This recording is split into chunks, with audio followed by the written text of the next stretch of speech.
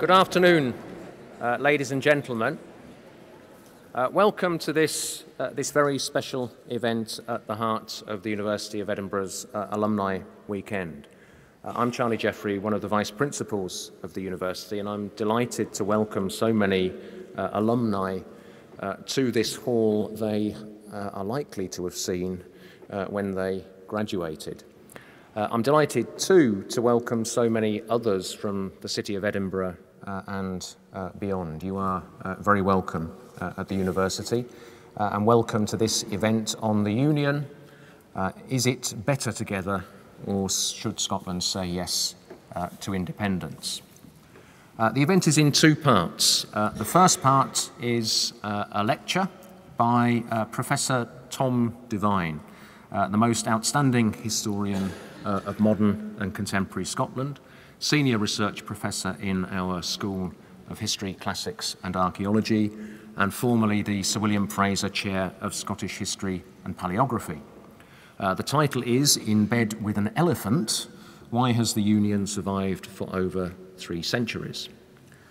After Tom has presented, we will move to a panel discussion, and as you can see, we have a very distinguished panel who I will introduce properly after Tom's lecture. In order to make that discussion as productive as possible, we want you to give them questions to answer. So I will be calling on you at that point. So do have a think about the things that are really burning questions for you as Scotland considers its future in the run-up to the referendum next year. But let us start off by welcoming Tom Devine to tell us about being in bed with an elephant.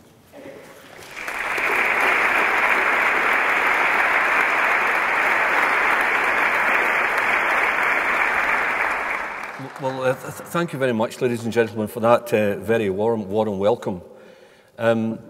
Really, the reason why I decided to speak on this subject is really to turn one of the conventional aspects of this ongoing debate, which will of course run through until autumn next year, on its head. There's been so many contributions, both oral and written, about would the Anglo-Scottish Union come to an end or would it not? And precious little about one of the most intriguing historical aspects of the Union, why it has lasted for over 300 years. So that's, in a sense, the basic intellectual challenge that faces me this afternoon.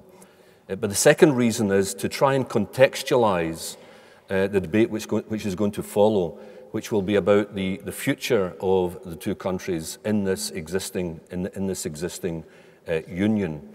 And what I'll do, but very briefly do, in the final stage of the presentation, is try and link the question that I'm posing about survival, longevity and continuity to, if you like, the bridge, a kind of bridge which starts to be built in the 60s and 70s when the Union starts to become more unstable than it had been at least since the middle decades of the 18th century. The 300-year-plus experience of union between England and Scotland was neither inevitable or predictable. It's actually quite common for certainly common in Europe, for two ancient states, ancient nations, in this case England and Scotland, but it's quite common on the European continent and elsewhere for unions to disintegrate because of particular historical circumstances. Norway, Denmark, Spain, Portugal, the Republic of Ireland and Great Britain, and perhaps the most extraordinary and far-reaching and historical process of disintegration, the Soviet Empire, all embedded within a similar landmass in the last quartile of the 20th century. Moreover, if you look carefully at the Anglo-Scottish relationship in the late 17th century, before the Union, and into the early decades to the middle decades of the 18th century, the future of that association seemed problematic. For example, in a sense you could argue that the high point, the apotheosis of the long struggle, the long period of arms struggle between England and Scotland only came to an end in the 1650s, a generation or so before the Union of 1707. And its apotheosis was the occupation, the military occupation of this country by Cromwellian forces between 1652 and 1660. So within the memory of many Scots, and particularly those who voted in the Parliament for the Union Act, was an association reaching back to the medieval period, that these two countries had had many generations, and in the medieval period, many centuries of strife and contestation for territory within Great Britain. Moreover, insofar as we can gauge the attitude of the populace outside the Parliament, and remember the extraordinary fact that until 1832, the Great Reform Act, only 0.2% of the population of this country had the vote. The population of Dublin had many more and a much greater electorate than the whole of the population of the nation of Scotland throughout the 18th and early 19th centuries. Insofar as we can gauge the position outside, there was much indifference in 1706-7, but there was also much hostility, especially in certain parts of Scotia, in particular the southwest Scotland and in some of the larger towns, and not least in what was going to become the great area of Jacobite strength in the northeast and in parts of the Gaeltacht, parts of the Highlands. In addition, Scotland was entering into, if you like, a marital relationship with the elephant, because in 1706-7, although the first private census, Webster census, is not until the 1740s, early 1750s, the population ratio was something like 6 English persons to every Scot. England was on the cusp of becoming one of the most powerful nations in the world. Scotland had just suffered the terrible crisis of the 7 or 5 lean years, the Darien disaster, the squeezing of Scottish trade through mercantilism, and the impact of European war in the later 17th century. It seemed that it was a condition of strength in one side of the relationship and a condition of weakness in the other side of the relationship. And the thing was, those Scottish members of Parliament who voted for incorporative union may have thought that this was a foundational, eternal and permanent treaty, but it wasn't. Because very soon after 1707, the Westminster Parliament, in which there was only a petty and semi-impotent group of 45 Scottish MPs, changed the ground plan in 2 important acts, the Toleration Act for Episcopalians and, even more important, the Patronage Act, which not only offended pious Presbyterians because it gave the final right of appointment to landowners rather than the kirk sessions and members of the church, a poisonous sore within the kirk, which ended up in 2 secessions in the 1730s and early 1750s, and of course eventually the Great Destruction of 1843 and the emergence of the Free Church. There was also in the first half of the 18th century almost a kind of revolution of frustrated expectations. The great hope was that the Union would be the panacea for all Scotland's late 17th century economic ills. By the time we get to the 1730s, the economy of Scotland, perhaps not in the state of serious weakness it was in the 1690s, but it's still relatively inert. There was change, and this is an important phrase, there was change within the system, but not of the system, until we get to the 1760s, 1770s, and the Great Scottish Leap Forward, which began in those 2 decades. Now, there's 2 indications that the Scots were already becoming fed up with the new Union Association. A long-forgotten fact to begin with. In 1713, a motion to dissolve the Treaty of Union of 1707 was only beaten by 5 proxy votes in the House of Lords. But even more crucially and more familiar, we now know from the studies of colleagues looking at the Jacobite movement, and particularly at the risings of 1709, 1715, 1719, and 1745-6, that although Jacobitism was a complex movement, one of its basic stimuli was opposition to the Union.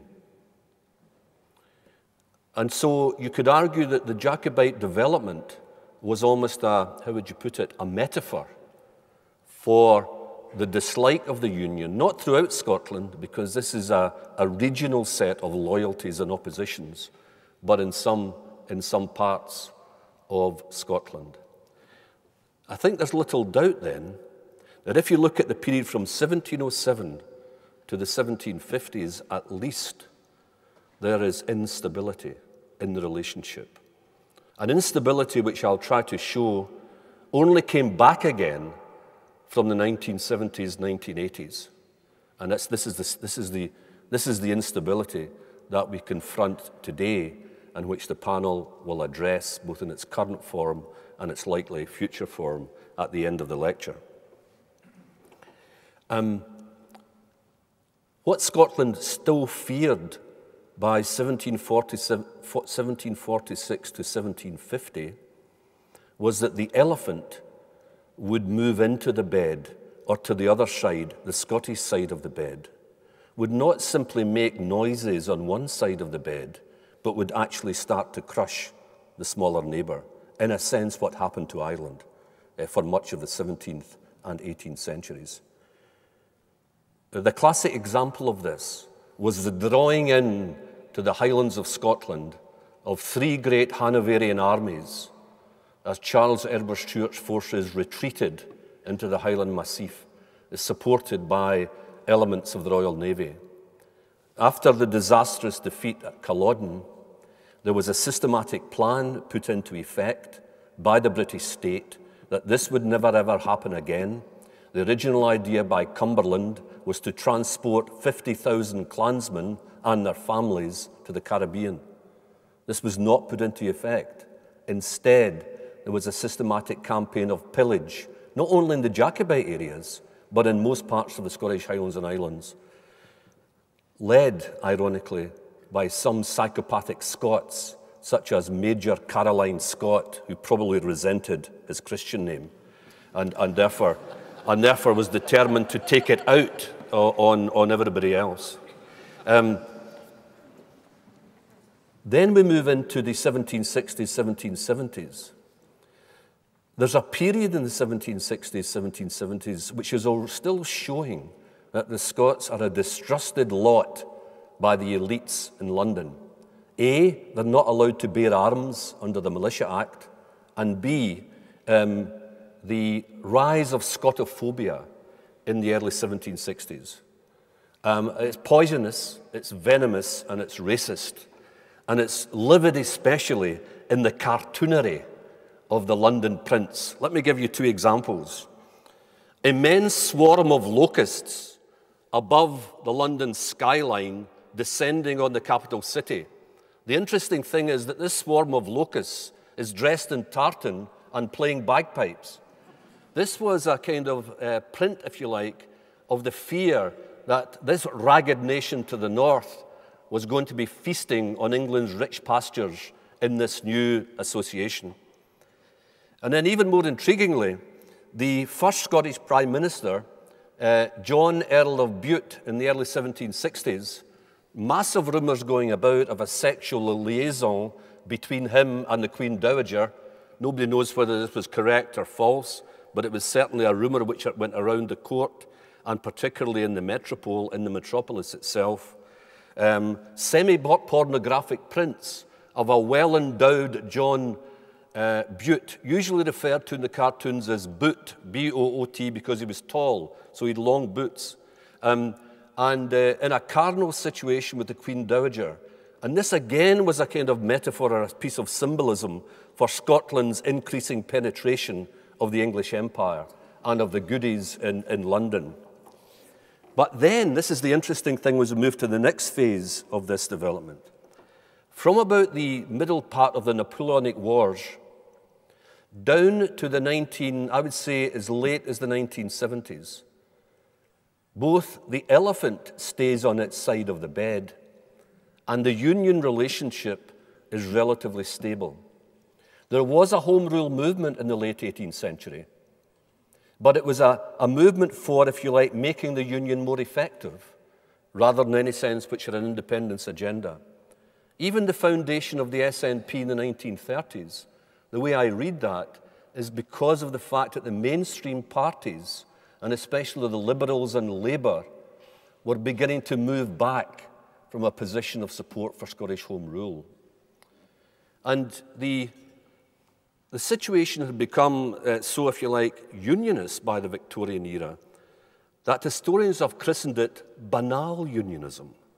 In other words, it was not overt. It was simply a fact of conventional life. Nobody criticised it. Nobody even noticed it. It was simply part of the routine of everyday life. So the first analytical part of the lecture is why. In many states in the 19th century, where there was nationalist revolutions, the intelligentsia often led them, or certainly influenced them, especially during the revolutionary period of 1848-9. In Scotland, the galactic stars of the Scottish Enlightenment were unionists to a man, because they were all, or mainly, men. Not only that, but they rubbished the pre-history, the pre-union history of Scotland as factional, fanatical, intolerant, impoverished, and saw union as a liberation. So Scotland entered the early 19th century not with an intellectual elite, which was leading, if you like, an anti-union campaign or a strongly nationalist campaign, but one which was actually interested in what they called completing the union. That is an even more close association. And one of their obsessive areas was there should not be this distinction between Scottish and English law because it's stopping the union being completed, and that is having effect on free market transactions in the common market, which had been created after 1707. That's a factor. A second factor was the Irish stab in the back. During the period from about 1797 to 1805, Great Britain was at bay and faced with Napoleonic armies across the Channel. In 1798, a great rebellion began in Ireland, hoping for French help to support an invasion, a liberation of Ireland and an invasion of England. At the same time, Scotland became the most militarised society in the UK, not only through the well-known Highland regiments, but by the fact that as late as 1799, there were something of the order of 58,000 Scots in the volunteer corps. That was 33% of the relevant male age group compared to 12% in England. England never forgot that. In its hour of need, the Scots were loyal, especially in a militaristic sense. And we move on. It was by this time that quite extraordinary development was occurring. The overrepresentation of Scots in the English Empire. The aphorism being spoken that England ruled the empire, but Scots were increasingly actually running it. In my Centre for Diaspora Studies, which I have the honour to direct in this university, as we look at merchanting, governors, military officers, professors, medics, in almost all of these scales of professional or other influence, the Scots were overrepresented.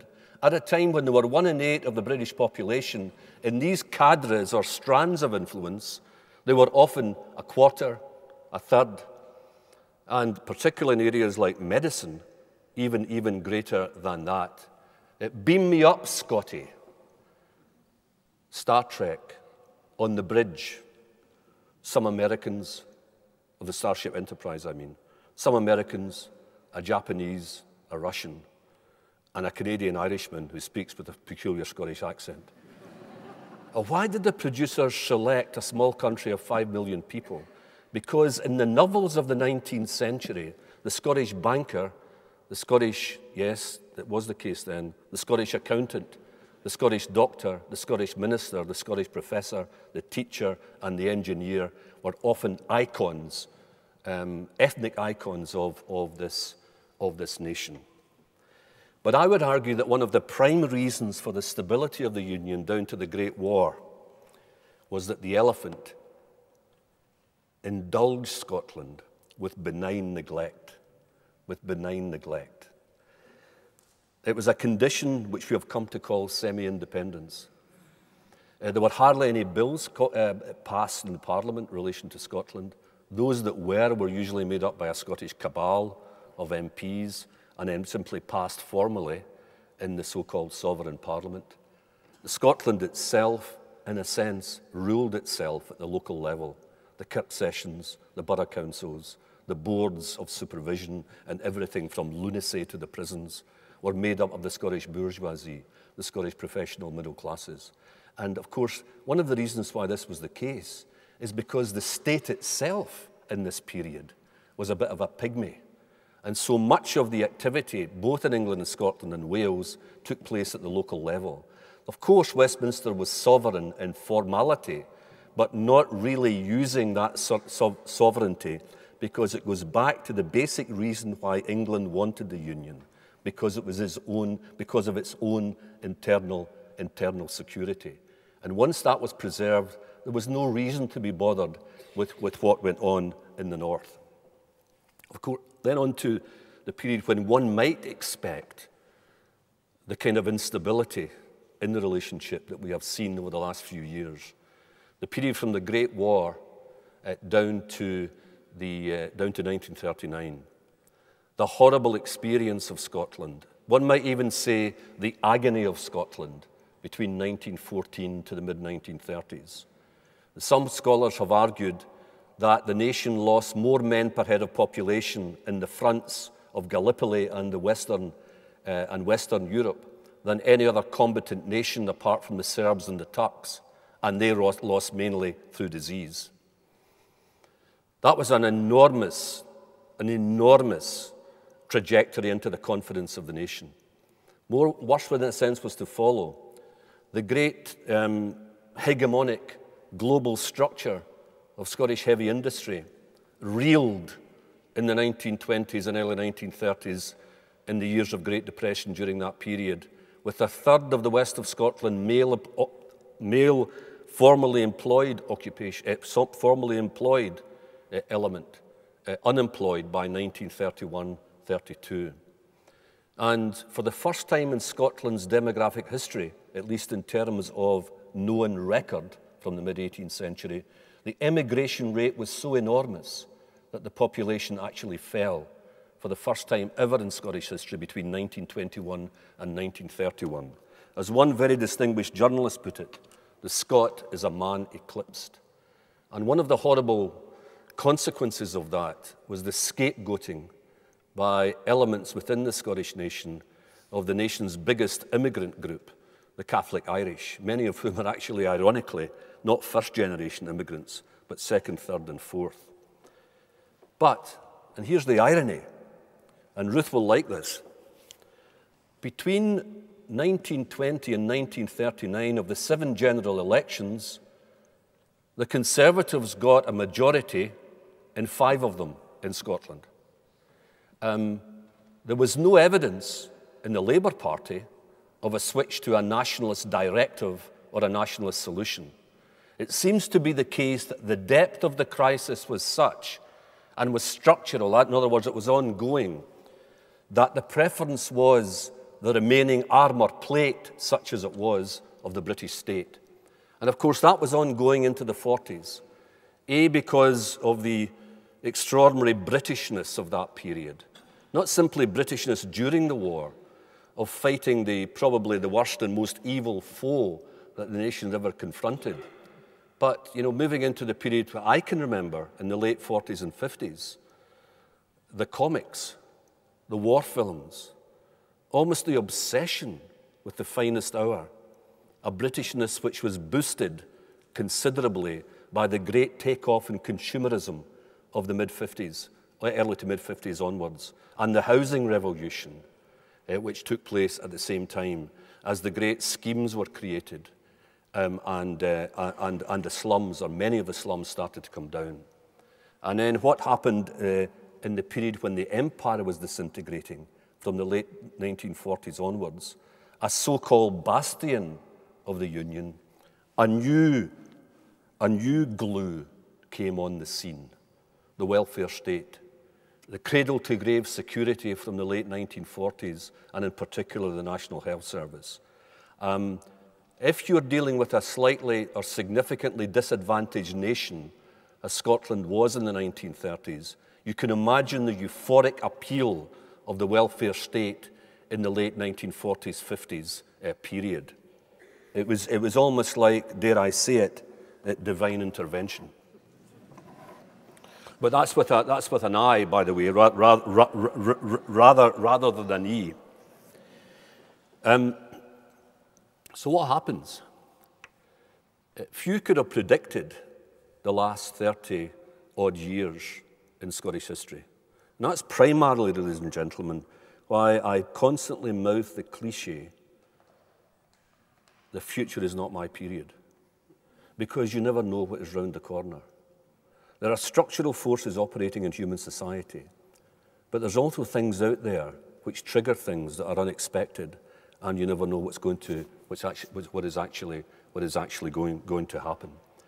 As late as 1960, the Scottish National Party was not a party, it was a sect, hardly ever scoring more than 1% of the vote in national elections. In the 1950s, Scotland was a bastion, especially after Labour lost the election, the second election after the war, was a bastion of conservative unionism. I don't want to explain the reasons why we've got to this place.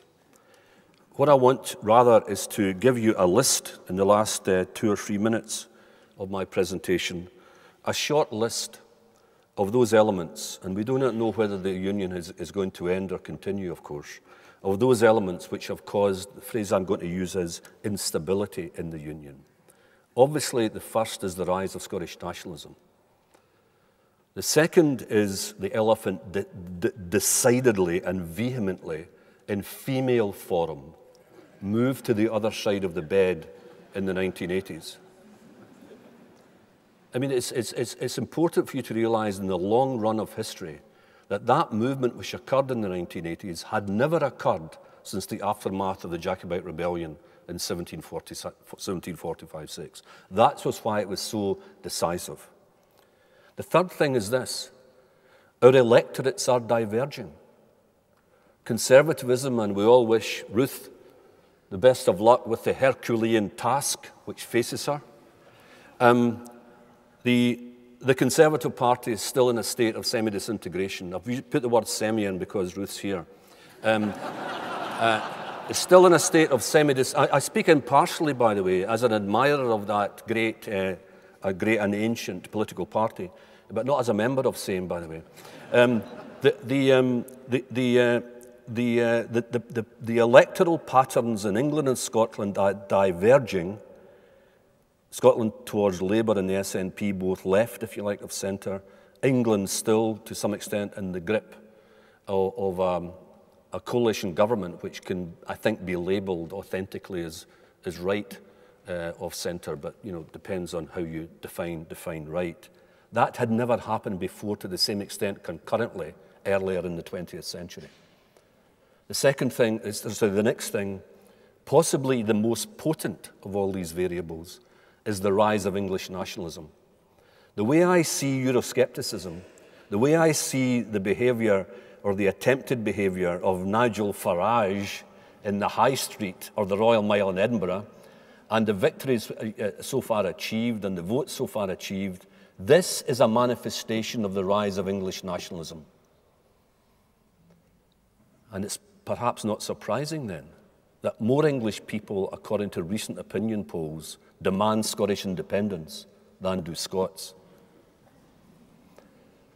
Then the final thing is the grand old party. Labour.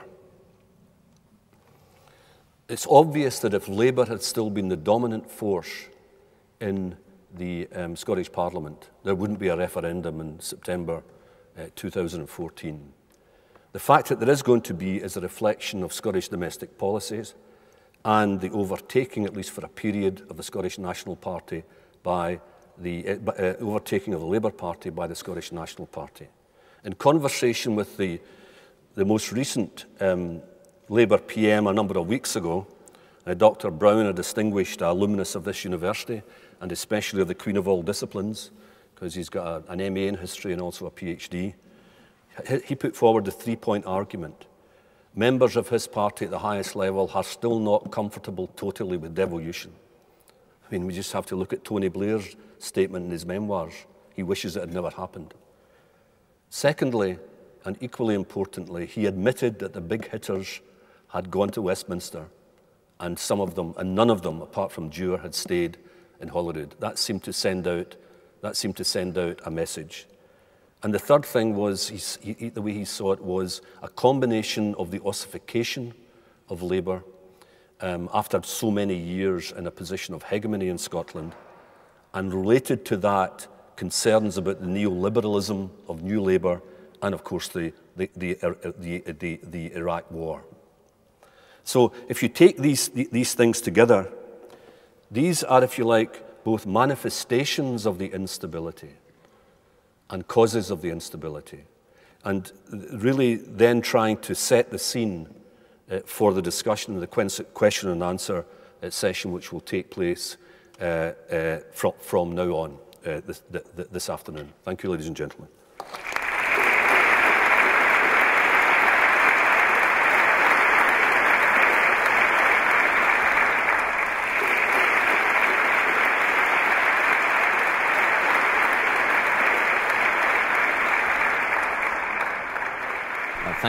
Thank you very much, Tom. I think that qualifies for the adjective of magisterial.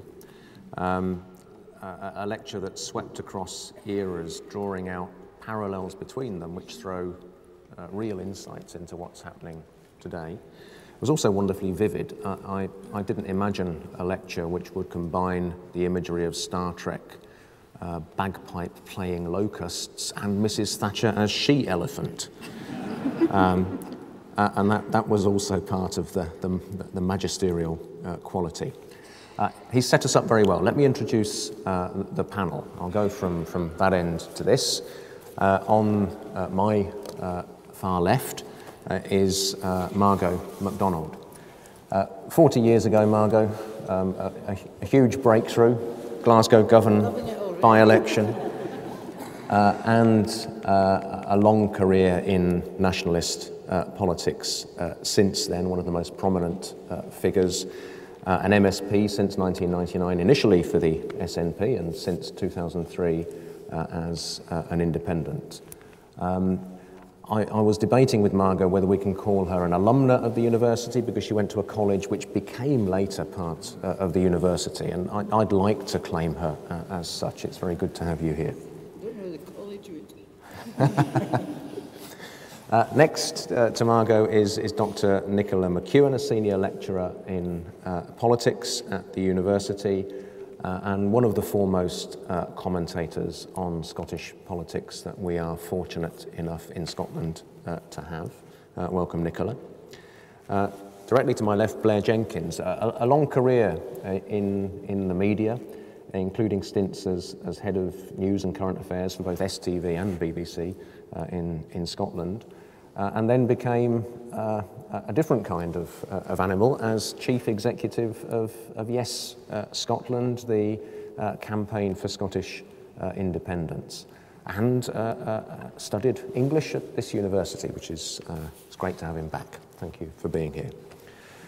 Also studying English at this university, Ruth Davidson, who you may know better as leader of the Scottish Conservatives, an MSP since 2011, and one of the key figures in the Better Together campaign for remaining in the Union when we come to vote in the referendum next year. Tom Devine, you have heard from, and he has been introduced earlier. And on the end, on the right there, is Willie Rennie, leader of the Scottish Liberal Democrats, an MSP also since 2011, also one of the key figures in the Better Together campaign. It's great to have you, Willie, and all of the others with us to debate some of the issues raised by Tom's excellent presentation. We do want to have questions from you, so do please prepare them. I did ask the colleagues helping to organise this to drum up a couple just to get us going while you think of them. And they drummed up one which was pointed a bit towards the Better Together side and one which was pointed a bit towards the Yes Scotland side. So may I start with Neil Stewart's question, which is, we have been inundated with articles about the disasters that will befall us if we leave the Union, but we have not been given details of why it would be more beneficial for us to remain in it. We're only told that it would be better if we're together. Apart from avoiding those alleged disasters, we need to know, by remaining in the Union, how we could be better off than if we fully controlled our own affairs. I think that's probably directed at Ruth and then at Willie. Sure. Well, thanks very much for allowing me to kick off, and thanks to Tom here. I did study English here, but I majored in Scottish literature and minored in Scottish history. So I remember Tom as a lecturer who, I don't remember you being such an unrequited ray of sunshine as you were today, but I think when you're scampering through 410 years of having an elephant in the bed beside you. Quite so. But you know, it's I'm a part-time funeral undertaker. I can see why you might focus on some of the lovers' tiffs down the years rather than the many hundreds of years where we had the Great Scottish Leap Forward, we had the Scottish Enlightenment, where we saw ourselves as a nation bring forward some of the foremost people of our age. We as a nation grew much richer, we as a nation had much more influence on the world. And I think to answer the question that Neil has put to us, yes, there has been quite a lot in the newspapers where we've talked about some of the assertions that have been made by the Yes campaign. Some of it is the Scottish National Party. But I don't think that asking questions or saying, have you spoken to people, when you say that we can automatically enter the European Union, when you say we will keep the pound in a currency union with the Bank of England, asking them, have you actually asked the European Union? Have you actually asked the Bank of England if this can be so? I don't think that is doing Scotland down, and I don't like being called unpatriotic for asking tough questions of how will this actually work, because I think people out there have a right to know how things would actually work, and they have a right to know information before they go there.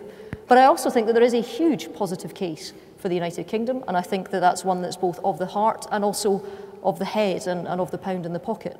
There's a reason why we're in the G8 group of nations, why they were meeting in Northern Ireland just a couple of weeks ago. It's because we have the size, the scale, we have the entrepreneurship, we have the rules that allow businesses to flourish here, we have the embassy network around the world, which now each embassy is going to have a trade ambassador in it, that allows us to go out and be still an incredibly economically viable and proud and also wealthy nation relative to the rest of the world. I think in terms of 40% of children who are born into poverty. Well, I think there are huge issues surrounding disparity within both Scotland and across the UK, and I think that one of the great crimes is that in the Scottish Parliament we haven't used all the powers that we have to address them on these shores. But in talking about why the UK can go on to even better things, I think the best days are still ahead of us. I think that there's a lot that we do around the world in terms of soft diplomacy. I think there's a lot we do around the world in terms also of being able to help other nations. Before I became a politician, I was a reporter, and when I was a very young reporter I was sent to Kosovo just after the war ended there and when it was still a theatre, and I saw some of the work that the British Army did abroad. I saw children being protected as they went to try and get schooling, primary school kids, and we stopped them from being shot. I saw bombs in people's houses under the beds of children.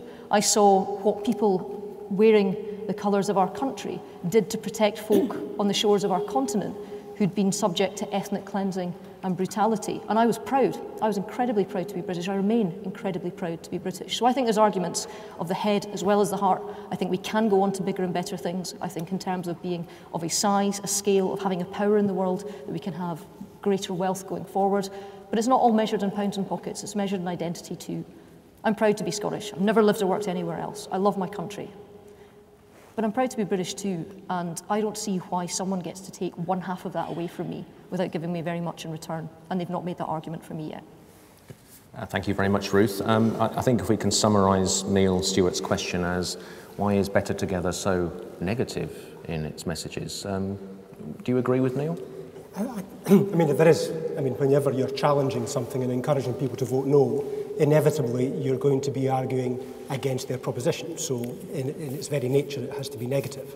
But I think what you'll see with the UK government's papers that they're publishing, and there's another one was published on Friday, is just an analytical, detailed establishment of what the United Kingdom means.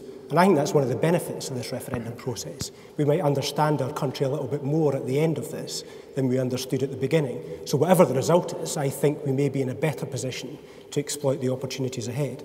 But I think there are three main benefits for the United Kingdom, and these are the things that I talk about repeatedly whenever I do meetings like this, although I have to say I don't think I've done one as big as this for some time, and actually with such an excellent speaker at the beginning. But the clout in the world, social equity, and economic strength. I think those are the three main reasons why the United Kingdom is good for Scotland. Now, economic strength, you might say in the middle of a recession, is that really a strength? But what we're really looking at here is over the next 300 years plus, because the Union has lasted for 300 years, and you've seen from Tom's presentation, it has been through some volatile times, but it's been through those volatile times and survived and protected Scotland in that process in different forms, but it has survived. So you've got to look over the longer term. Clout in the world, whenever you see in advance of any big European summits or world summits, the big nations of the world get together. They set the agenda. These are the ones that call the shots. Now, whether we like it or not, that's the way world politics works. Whether we agree with everything the United Kingdom wants to do, I would rather be in there shaping the agenda of the world rather than being on the outside shouting from the back of the room. I think it's much better to be on the inside there. And then social equity. The welfare state is actually radically reformed the United Kingdom and improved the standards of people who live there. So I think it's really something we should celebrate. Now, would Scotland be without a welfare state? No, it wouldn't. But we've got to recognise that it was the United Kingdom that created that welfare state. If it can create something as good as that, it can go on to create good things in the future as well. Thank you very much, Willie. Just as a matter of interest, how many of those present today will have a vote next year? Could you give me a quick show of hands? Okay, so there's some incentive for our panellists this afternoon. Let me pose the second question, and after that we will move to you, the audience. And this is focused more at Blair and at Margot. If Scotland becomes independent and chooses to keep sterling, how can the Scottish Government keep the Bank of England as the country's central bank and still claim to have complete fiscal autonomy? Oh, it wouldn't, surely, to goodness it wouldn't. This is a big mistake that Alex Salmond has made. He's tried to do everything signed, sealed and delivered before we've even selected from the shelf. If we become independent, there's at least 2 or 3 different ways in which we can organise our economy and currency. And what I want to see, and what I'd like to see the SNP doing as the government, is lay out a straight exposition of the 3 ways of doing it and say, quite openly, we have favoured such and such for the following reasons. If circumstances change, we'd be pretty stupid not to change with them. So would you ask him if he would do that, Blair? Do we see some signs of division on this side of the debate? I wonder. Blair? If only I had that kind of sway or that kind of influence over the First Minister. I think this is one of those areas where you do get differences of opinion on the yes side of the argument. There are close colleagues of mine who take the view that Scotland should, from the very beginning, as an independent country, have its own currency. There are still, you may find this hard to believe, there are still people around who actually think that going into the euro is a good idea. You do still come across people who think that's a good idea. I think what we would say collectively across the yes side of the argument is that the starting position, the basis on which an independent Scotland should be built, would be on the basis of being part of the sterling zone. And I think it's interesting that even economists in other parts of the UK who are by no means supporters of the concept of Scottish independence believe that it would be good not only for Scotland but for the rest of the UK for the countries to continue in one currency, in a currency zone when Scotland becomes independent. Now I do think, without intruding into economic policy any further than I dare, I think it is perfectly feasible to have cooperation and coordination in monetary policy and control of money supply, and to have divergence in fiscal policy, in what you do with your powers over things like welfare and taxation. So I believe that the vote, when Scotland comes to vote in the autumn of next year, the proposition that we put forward, because I do expect it to be in the Scottish Government's white paper, is that from the point of becoming independent, we would remain part of the sterling zone, that optimal currency zone. If at a future date the people of Scotland wish to switch to another option, which is perfectly feasible and by all means possible at a later date, then I'm sure that's something that would happen. Okay, thank you very much. One final thing. I said I'd go to the audience. I'm going to ask Nicola and Tom what they make of the campaign so far in terms of tone and content on either side. Nicola. I was thinking when Ruth was talking about Kosovo and other places around the world, I think there's something that we can be quite proud of in Scotland, that we can have this debate. We're having it it's politically contentious, it gets a bit heated, but it's peaceful. There's no violence here. And I think that that's something that we should be proud of. And I think also, if the referendum did result in a majority in favour of independence, then I think that creates enormous opportunities for both partners in subsequent developments. We've heard a lot in the last few days about how the rest of the UK would be diminished in the world if Scotland became independent. Maybe in some eyes, but I think there would also be opportunities to show the world how it's done peacefully, to negotiate a new relationship. So, but I think in general, I think the campaign is maybe a little flat, but it's peaceful and we should be proud of it. Czechoslovakia have already demonstrated, the people, the Slovaks, and have already shown the world that it can be done. And we're a bit, I think we're a bit too gratuitous in praising ourselves for having done things like this first and foremost. Yes, we can do better. I believe that. And I believe that it's absolutely inevitable that we're still got to hear that there'll be a plague of boils will infest us if we vote for independence. It's becoming that ridiculous, a daily disaster. But let's not forget that in every department of the government, and I am not neurotic in this, there's somebody working to make sure that we don't say yes. We have the organs of the state tipped against us, and we're trying to play with a straight bat, if that's not too much of a mixed metaphor. I'm sorry, I'm going to have to jump in here, Margot, because the idea that the arguments that are being put forward from the side of the House are a plague of boils will descend upon us is clear hyperbole. And it's that sort of stuff that actually we all have to pull back from our side as well, because whatever happens on the 18th of September next year, as a nation we have to come back together again on the 19th of September, whichever way we vote. So I think that we have to work incredibly hard to make sure that we have, even if it is a little bit flat, we have a debate that's decent. We have a debate that I hope is thorough, in some ways can be challenging, but most of all is in that good British old-fashioned way of being polite, because there will be divisions within households, there'll be divisions within workplaces and elsewhere, and we all have to come back together again afterwards. I think just to say, I think referring back to Tom's very excellent lecture, I think just as the welfare state was one of the, if you like, one of the great underpinnings of the concept of the United Kingdom in the post-war years, I think it's the erosion of the welfare state currently that's providing one of the key platforms for the independence campaign. It is no accident, I think, that the period of the rise of belief in independence as the right future for Scotland in the last 30 plus years exactly coincides with the period when the UK has produced more inequality at a faster rate than any other developed country in the world.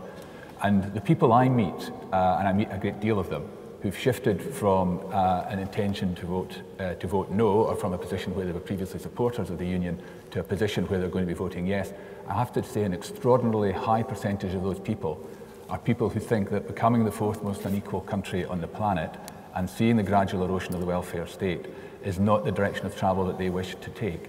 So I do think that just as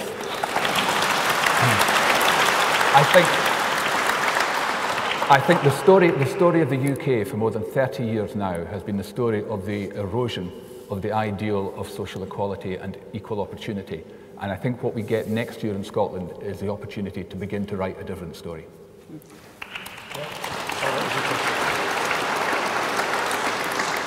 Willie Rennie would like to come in, but could I point that question a bit more towards you, Willie? How much of an asset for you is Ian Duncan Smith in the current debate?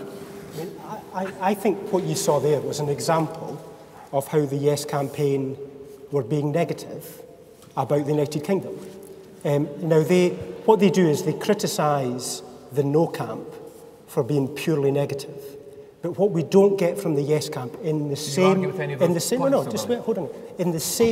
argument that Blair has just made, what you don't get is a setting out of what the welfare state would look like in Scotland and how they would pay for the £2.5 billion worth of cash that would be required in order to reverse the changes that Westminster has implemented. So all you're doing is just being negative about it. What you really need to do is to set out what it would look like, and you don't get those kind of answers. Yeah. And that's why we get kind of frustrated that whenever we ask those questions, we're just accused of being negative. We need to have some answers because we need to live in the real world.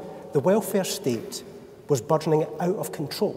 It was actually suppressing people into keeping them in unemployment. We needed to change the welfare system, and what we don't need is people just saying, yeah, boo, it doesn't work. We need people to come up with alternatives, and just saying it's wrong is not enough. Okay.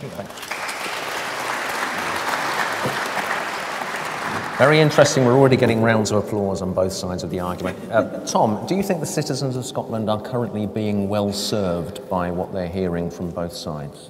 Well, I mean, just a set of very brief reactions. First of all, I mean, I do believe with Alex Salmond's interview in the New Statesman that we're still in a condition of phony war.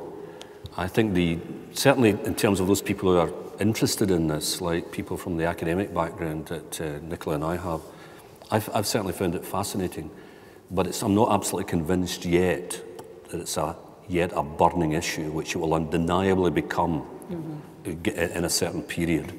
Because I do believe, and I hope it happens in a dignified way, the gloves will come off. And don't forget, historically we are a tremendously argumentative people. We invented the great medieval tradition of flyting. Ritual humiliation of the opponent by verbal violence. And then after it, everybody's friends. And not only that, we go for a drink. Okay? That's the way we should be doing it. It should be bitter at the point, but it's not personalised. Third thing is, I find it fascinating looking at the way things are developing. I reviewed Ian McWhirter's book on his television programme in the Herald recently. In the last paragraph, I was arguing for a sinister convergence that's going on between the so-called opposing parties. You know, somebody's already mentioned the the currency issue. There's also the issue of the Queen, and there's a whole variety of other things apparently going on in the SNP part. You know, the shading down in a way I don't think you would really like happening. But that is that if you like, the hardcore nationalism is beginning to be slightly diluted, and at the same time, and I know this for certain, plans in back rooms, not smoky, but plans in back rooms, especially in the Labour Party, are currently being forged to try and shoot the nationalist fox by formulations of devolution maximus, which will be solemnly promised in manifestos. But you won't hear about that for at least another 4 or 5 or 6 months. Aka, when the phony war has finished and Blitzkrieg begins. Well, can I say something at this point? Tom has referred to the parties. I take exception to this referendum being taken over by the parties. It's nothing to do with the parties. It's the people. It's every Scot, and the eventual total determination of all Scots will determine which way they're going. And I get fed up with the ritual disembowelment that goes on every Thursday up in the Canongate, because the rest of Scotland isn't bothered about it. They know it's a piece of theatre. And last week, when you were saying there's no hatred, Tom, you could have cut the air with a knife. There was visceral hatred on both sides. I'm not saying there isn't hatred. I've been there as well. Yes. And I've seen it in the so-called corridors, and even in the restaurant, and even in the bar of that particular establishment. There's definitely personalised... In the bar, that was good that you could still see it. But by the way, I was only passing through. But the point I was making was that at the party level, at least, where the formulations of different approaches have to take place, I detect an increasing extent of convergence of policy, where we might actually, when we get closer to the referendum itself, we may end up with a situation of semi-independence, which is pretty close to devolution maximus, especially if that devolution max goes in the kind of direction that I suspect. But they're doing it from the point of view of their party's Of course, interests, absolutely. not of the, If I could interest jump in of just good on this one. government. Really interesting. No, it's a really interesting point. I promise you it's interesting. Very quickly then, It Ruth. will be brief. Is that Margot's right. This isn't a party political debate, even though the parties are having an argument about it and have different positions. Because some interesting research has been done about who votes for what parties and what they believe at the referendum. And not all the people that support a party support the party's position. Only 61% of SNP supporters in 2011 support independence. That's less than 2/3, which is a massive, massive disconnect between party politics in this country and the views of individual people at the referendum. So there is a lot of work for people to do in campaigns, which are being headed and led by parties, to speak to those people who don't really listen to what political parties' views are, even though they vote for them at elections. Except when they're being led by people who don't have a party political background. Absolutely. There we go. Let's move into the area that Margot said we should be in, and that's hearing the views of the ordinary members of the public rather than the political parties. So let's start off. We'll start off with there's 4 hands over here. We'll take a couple in one go. Microphones will be given to you. Please tell us who you are, and please keep your contribution short. Hello, my name is Alex Grant. I'd like to ask particularly Professor Devine, but the other panelists as well, because he didn't mention what I consider to be a major impact on the rise of this particular debate, which is the politics of the United Kingdom seem to be designed to satisfy the southeast of England. You know, not England, the southeast of England. So I think that's a significant issue here that Professor Devine didn't refer to. Yeah. Okay, thank you. Right behind you, can you pass the microphone back? Thank you, Peter McCall. At risk of running contrary to the points that have just been made, I wondered if perhaps the key agent in all of this is actually a party that's not represented at the top table, and that's the Labour Party. And not the Scottish Labour Party, but the British Labour Party, because I think the crucial driving force in pushing independence forward has been the abandonment by the Labour Party of a left-wing position that Scottish people felt comfortable with. The triangulation from 1994 onwards of the Labour Party into right-wing territory, I think, in the area that the previous questioner dealt with, of pandering to the southeast of England, is the thing that makes people want independence, and is the thing that's put the SNP in power and has put a referendum on the table. And I'd be interested in your thoughts on that. Thank you. Somebody just behind you. Hello, I'm Matthew D'Agostino, and I have a point related to the economy that I'd like to address to Miss Davidson and Mr. Rennie. Miss Davidson, you talked of pounds in pockets as being a reason for being in support of the Union. And Mr. Rennie, you referred to economic strength as one of the 3 reasons that you gave, again, in defence of the Union.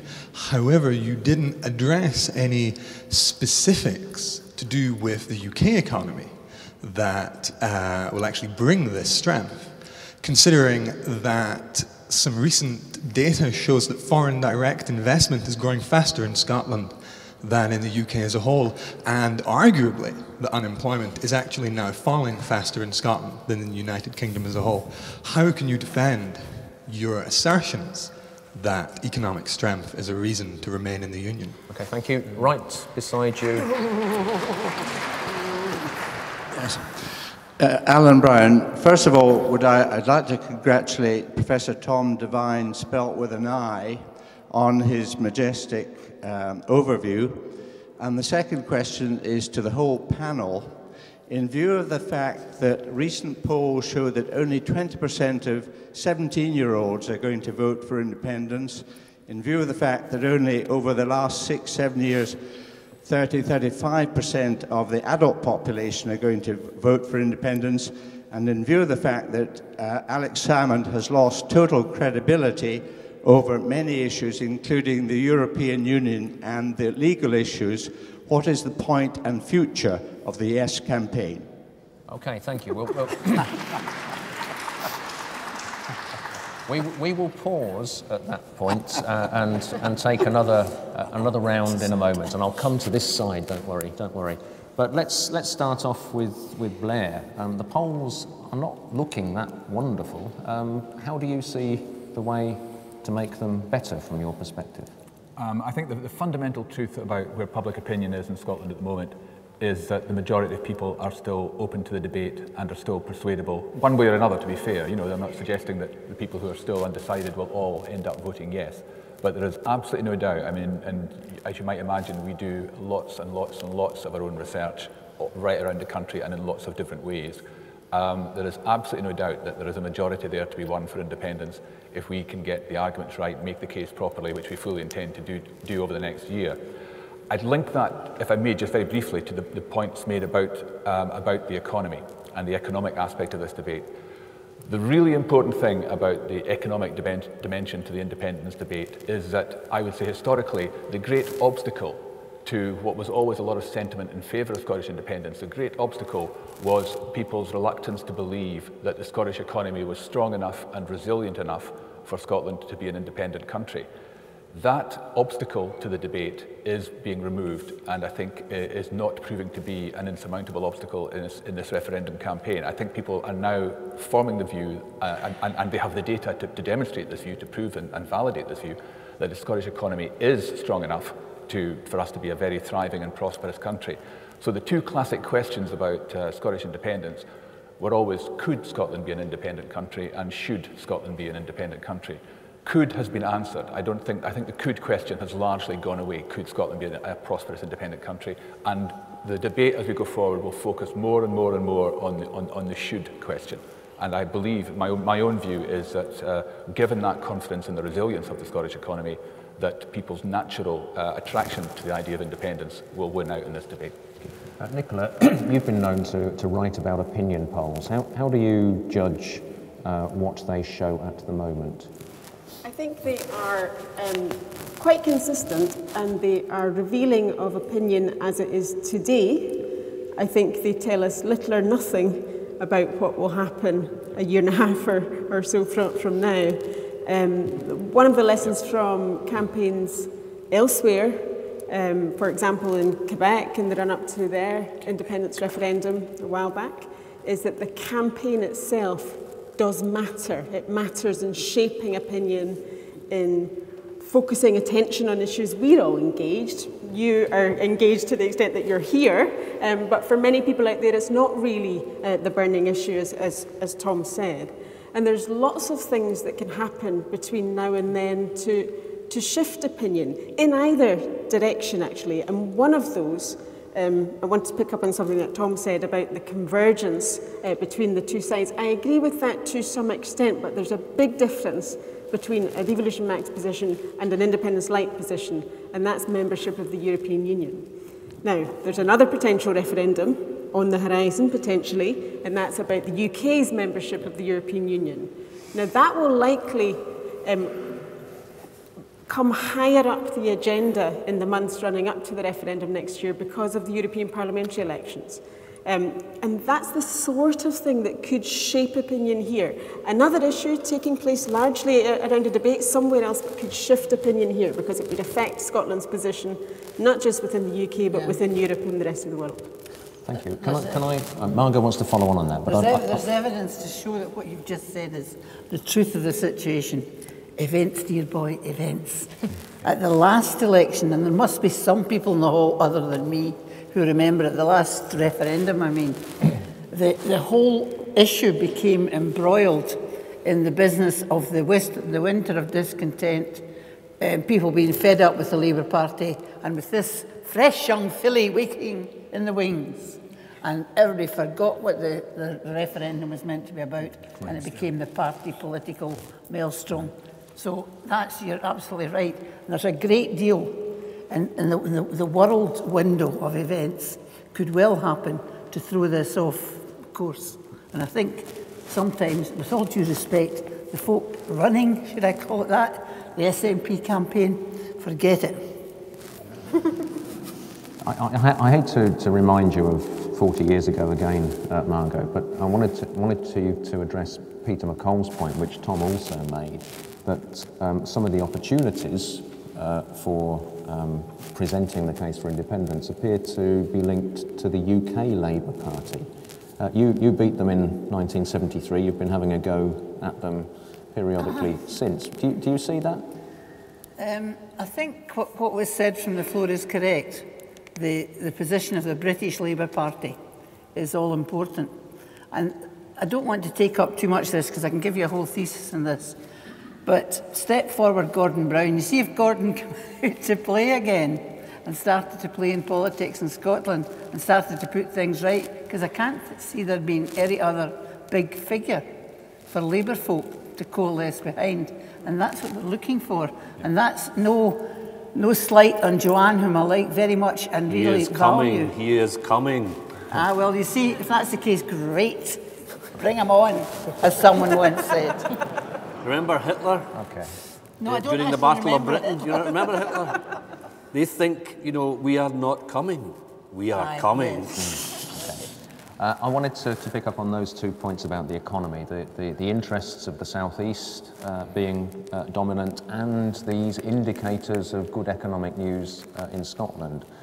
Does that make your position more difficult, Ruth, when those perceptions can be had? Well, I think there was two questions there. The first from Alex was about, he asked about the politics trying to satisfy the southeast of England. Well, I think there's a very clear demonstration that people in the southeast of England don't think that is, in that they traditionally vote Conservative and voted Conservative in the southeast right the way through 13 years of Labour government, didn't get a Labour government, so politically their aspirations weren't fulfilled. So, it's the same as every other part of the UK, it's the whole of the UK that you look at when you're electing a Westminster government. In terms of Matthew's point, which was the economic point, he asked us to talk about some economic indicators that show that the UK is a good thing. Well, I'm happy to do that. I mean, I think the fact that you see us as part of the G8 group of the wealthiest economic nations in the world shows that we have a might around the world. I think if you look at the fact that we have some of the lowest borrowing costs in the world, and that translates to individuals because we have very low mortgage rates at the moment, shows our strength around the world. If you look at the fact that we've got a stable currency, and you only have to look at the knots that the other side are tying themselves into about whether it would be euro currency union with sterling or a Scottish bobby or whatever, that you see that that's not something that you can take for granted.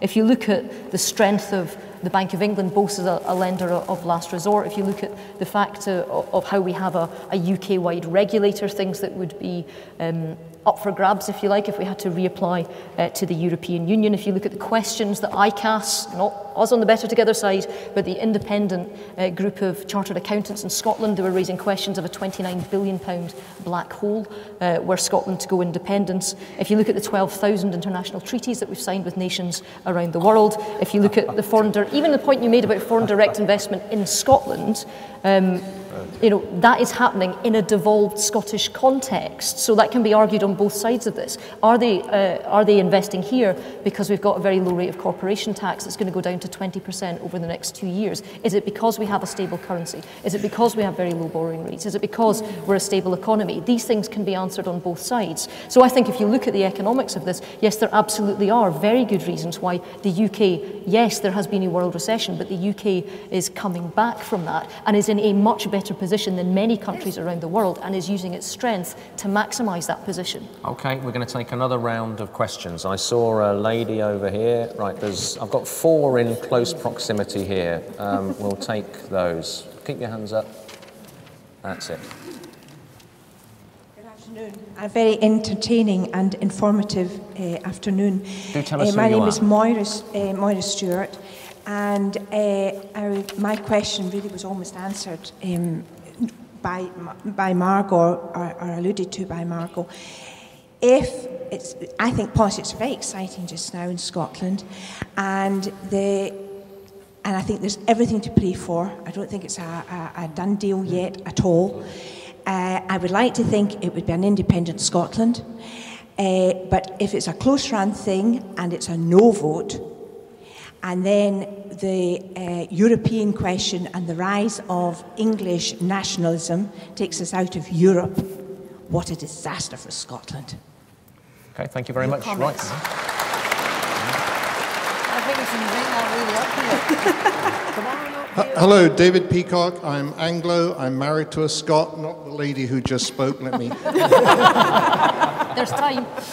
Tom Devine reminded us that really one of the most important exports that Scotland has ever had is its people. And that's still happening. Margot, you said this isn't about parties, it's about the people. One of the things that worries me, I am a long-term resident of Scotland, I get the vote. There are many Scots who are not living in Scotland who still feel this is their home. They haven't got a vote. Is this right, or is this a fundamental flaw in the process? No, that's right. Thank you. You chose to be here, they chose to be there. Okay, well... Yep.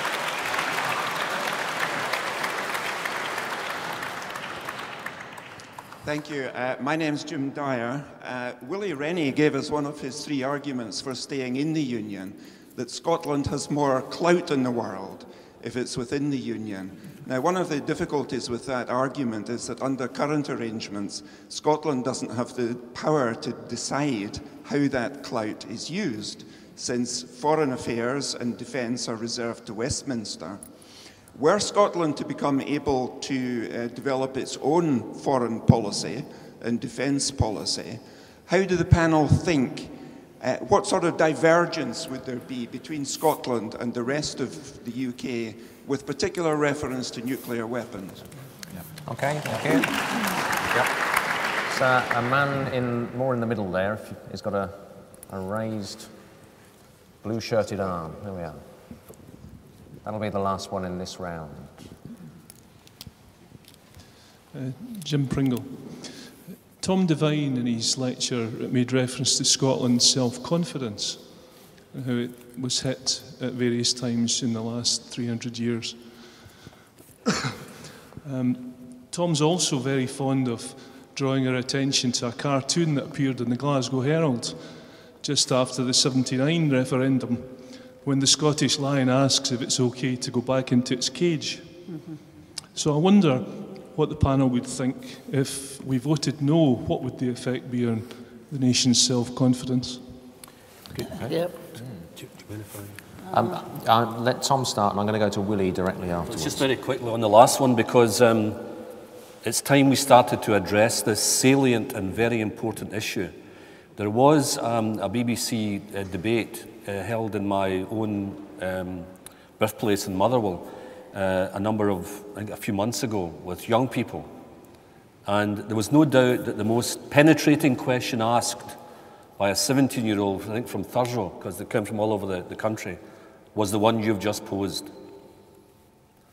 God help Scotland if there's no alternative, which is a solemn alternative to independence, and if the vote goes against independence. I think our politicians quite seriously and solemnly have to consider that, because, as some people have already said in the last few minutes, it might coincide with a crisis in relation to the UK's membership of the Union, and the bigger Union, that is the European one. Okay. I wanted to point that at Willie anyway, as a member of a party and as an individual strongly committed to European integration and membership of the European Union.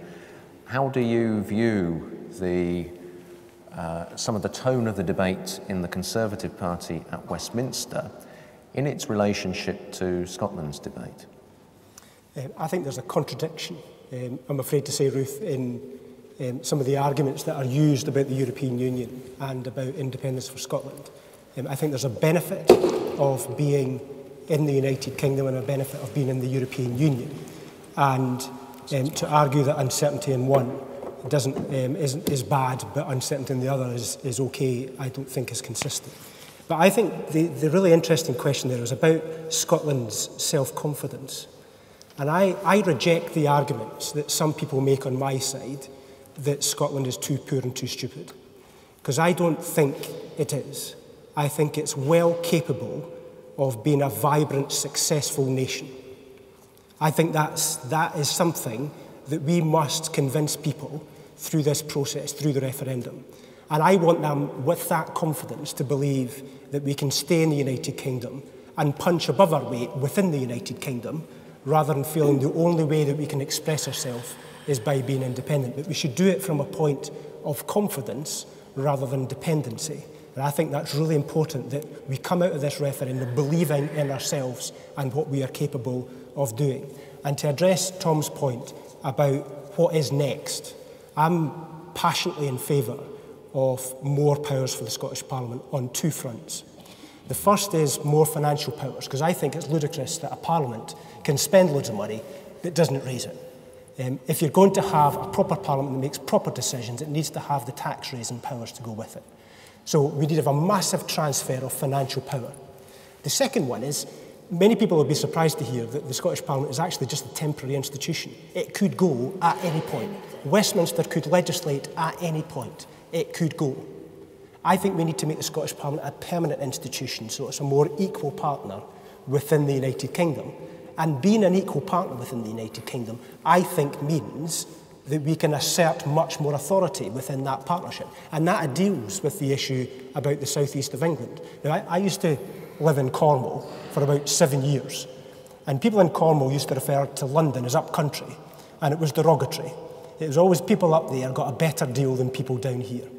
And wherever I go within the United Kingdom, they always feel the other part of the United Kingdom gets a better deal. Now, I think in some cases that will be the case, but it will change over time. And what we need to recognise that is together we are stronger, and we need to recognise what we can do within the United Kingdom. The current constitutional settlement is not sustainable. It needs to change, and I think it's federalism and I think it's home rule. And with that, I think we can deal with that point of making sure that we settle the constitutional issue. Yeah, but Willie, you need to be in power in Westminster to do that. Yes, we do. And would the red-haired one from Lochaber, who's in cabinet at the moment, would he allow you to do it? Absolutely. Absolutely. And I'm glad to hear that. Absolutely. I think, however, the biggest challenge... I've forgotten his name. But I think you know to whom I am referring. Can I just do one more point? Because I think the big issue here, I recognise we might not be in a majority at Westminster after the next election. We might just not achieve that. And I think, however, what we need to do is to convince Ruth's party and the Labour Party that home rule, federalism is the way ahead, or more powers in the way that I've described. And I think there are very, very positive signs that we're actually getting there, that there is a recognition in both parties across the UK that a sustainable constitutional settlement is achieved by what I'm suggesting. Excuse me, do you really believe, Willie, that in the southeast of England, which has correctly been identified as the driver that they'll be sitting in the saloon bars saying, these nice Scotch people didn't vote for independence. What can we do for them? I'll win, no be damned. That point,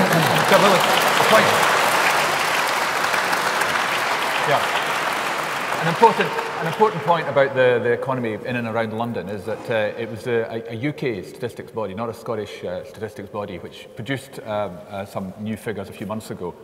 And it showed what had happened in employment around the UK in the 5 years since the banking crisis. And you can almost literally see the jobs being sucked from the rest of the UK into London. There is a net increase. Through those years of financial turmoil, there was a net increase in London of almost 300,000 jobs and a net decrease in the rest of the UK of exactly the equivalent number, almost 300,000 jobs. I think, and this is something that Willie's colleague Vince Cable has conceded, the UK economy is largely run for the benefit of the southeast of England, and that's just the reality of the modern day UK. Willie also made a great play on the benefits of being part of a larger country. There is now compelling evidence, not just from Europe, but from all parts of the globe, that smaller countries are doing better in all sorts of ways, not just in economic outcomes, but in educational outcomes, in health outcomes, in all the things that measure real quality of life and not just money. Smaller countries are leading the way. They come top of all the indices. They come top of the United Nations Human Development Indices. I think of all the numbers, and both sides in the campaign use lots and lots of statistics, the one I think that both sides in the campaign would really agree, the one statistic we've got to tackle, and I believe only independence will allow us to do this, is the fact that we have the lowest life expectancy in Scotland of any country in Western or Central Europe. Now, the World Health Organization will tell you that those sorts of mortality rates are directly linked to economic inequality. That is the main driver of those sorts of health outcomes. Until we control the levers of economic power in Scotland, we will continue to be at the bottom of that league table. Okay. I want to come back to Blair and Margot in a minute, but I didn't want to let Ruth off the hook on Europe. Well, there has to be nuclear weapons. And to ask Ruth how far she might see Euroscepticism in the southeast of England, largely in the Conservative Party, as a challenge for a coherent position here about the benefits of union, if that could lead to a situation in which we leave the bigger union. I'd also like to hear a little bit about whether your working group on further powers from the Scottish Parliament is yet working, and if so, which directions you might encourage it to work in. Well, there's a lot in that. I'll start by saying, first of all, there are always scare stories and sceptics and people with conspiracy theories that the southeast of England or the English Tories won't do this or they won't do that. If Scotland wants it to happen, they'll just ignore it. But I think we have to look at recent history on this one. David Cameron was told that he'd never implement the Calman Commission. Well, the Scotland Act was one of the first pieces of legislation that went through under the coalition government. Alex Salmond tried to say that the UK government would never let him have his referendum. Well, we all saw the agreement that was signed here in Edinburgh. So in terms of doing what it says it's going to do in relation to Scotland, actually the current coalition government has a pretty decent record on that. In terms of the European referendum, which is going forward, I'm looking forward to that, should there be a Conservative majority after the 2015 general election. It's right that you put out in your manifestos what you're going to do if you're going to get into power. The UK Conservative Party says that it will offer a referendum. And the reason that I welcome that is because I'm 34 years old. I've never had my say on Europe. I've never said whether I want to be a member of Europe or not, and neither has anybody else in this country or any other part of these islands who's under the age of 55. This is something that has huge control over many parts of our lives, and I think it's right that we have a chance to say whether we endorse that mandate on a regular basis. It's also quite popular in Scotland. The latest polling and research shows that 2/3 of people in Scotland want to have their say. Now, when that referendum comes around, should there be a majority Conservative or a majority-led coalition government after 2015, I think there will be a huge campaign for people to stay in a reformed European Union. There's huge reform that's coming in Europe. It's coming under the areas that already have the euro.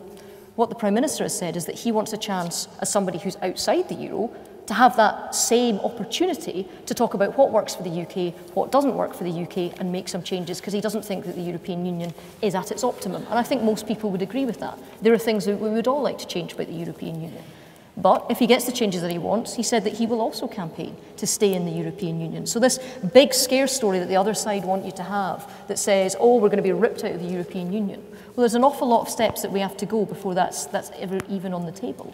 And I still think that if it's right, Blair, for the people to have a discussion, to have their say on whether they want to remain part and re-endorse the mandate of being part of a UK, then it's also right that they have the chance to discuss and they have a vote on whether they want to stay part of a European Union that also makes a lot of decisions about their rights. So I think it's very difficult for them to say it's right for people in Scotland to have a say over whether they stay part of the UK or not, but it's not right for them to have a say about whether they stay part of the European Union or not. If you trust people on one, you should trust people on the other too. Question for Ruth on Europe. What makes you think that Angela Merkel is ready to have the same reforms as you might like? And do you think she might have more weight in European discussions than any British Prime Minister, whether it's Mr Cameron or not? First of all, Angela Merkel has had a number of discussions with the Prime Minister already about this, most notably not just at Chequers but in her country retreat in Germany, where practically no foreign leader gets invited to go. And also there are huge problems in Europe at the moment, particularly between northern European countries who have done better during the nationwide economic crisis, and a lot of southern European countries who've needed a great deal of reform to their economies, to which Germany is doing the lion's share of bailing out in terms of responsibility for making sure that the euro hangs together. And actually Angela Merkel needs allies in Europe as well. The German people are fed up with it. The German people are fed up with it, and that's why they want people who have got a bit of fiscal rectitude, like the UK has always shown in European politics, to get involved. Okay, I don't want to forget, we haven't got much time left, I don't want to forget Jim Dyer's question about what kind of defence and foreign policy an independent Scotland might have. And I wanted to start with Margot on that and then come to Blair. I'm tempted to say everybody would be given a pea shooter and a recording that said, I give up. Our defence as Scotland would be the defence of our oil rigs and the fields and the fishing grounds and the islands themselves. Now, there's a commonality of interest, I believe anyway, in all of the islands offshore Europe. You can see the other parts of the European Union almost breaking down into contiguous parts that have got something in common. The Baltics, there's the group in Belgium now. That's happening already because Europe got far too big to act as one. And so we've got an area of interest offshore Europe, and I think that could definitely show in the future for joint security. But before that's established, it's about power. When you go to any negotiation table like that, you must have some card to play. We would have our sovereignty and our oil-backed currency to play if we decided to do that. But we're a few steps from that. We should not be thinking about that other than in the very far distant future. But the one thing we've got to do is get shot of nuclear weapons. And I think it will encourage folk in England to say, do we really want them? Who are we going to declare war on? Need to be somebody small like Malta, because the weapons aren't big enough. And we need to get the key from the United States anyway to fire them. Get shot of nuclear weapons and don't be apologetic about it.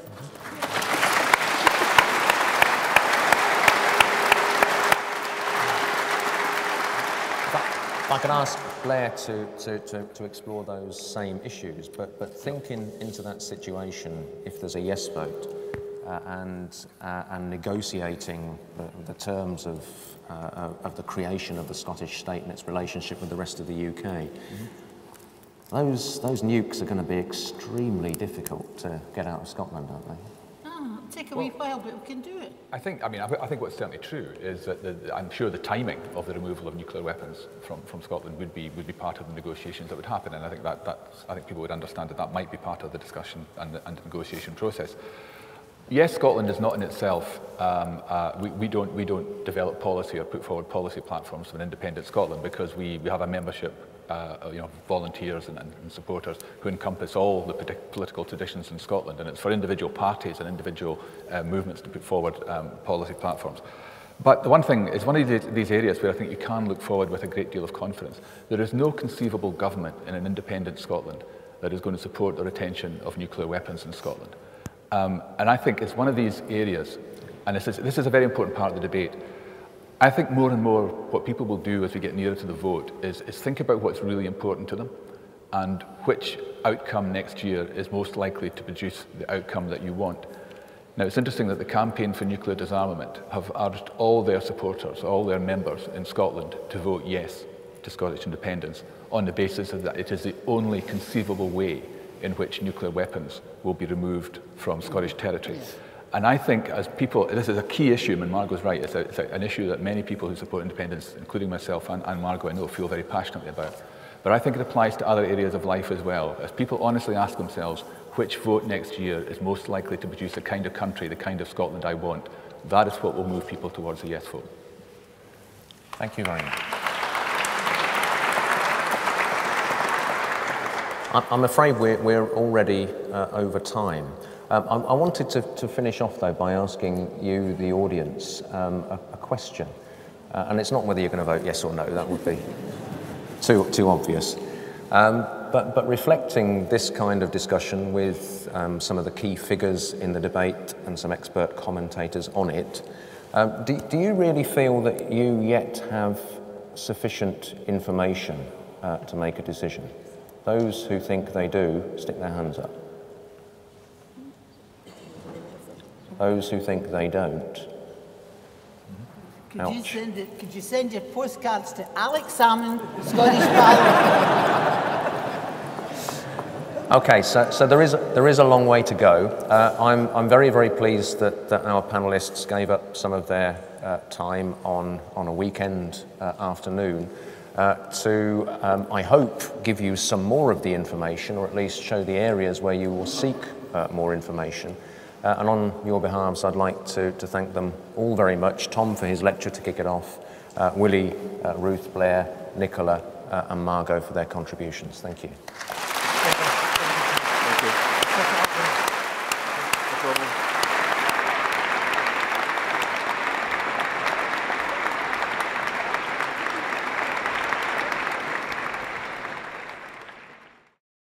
This production is brought to you by the University of Edinburgh.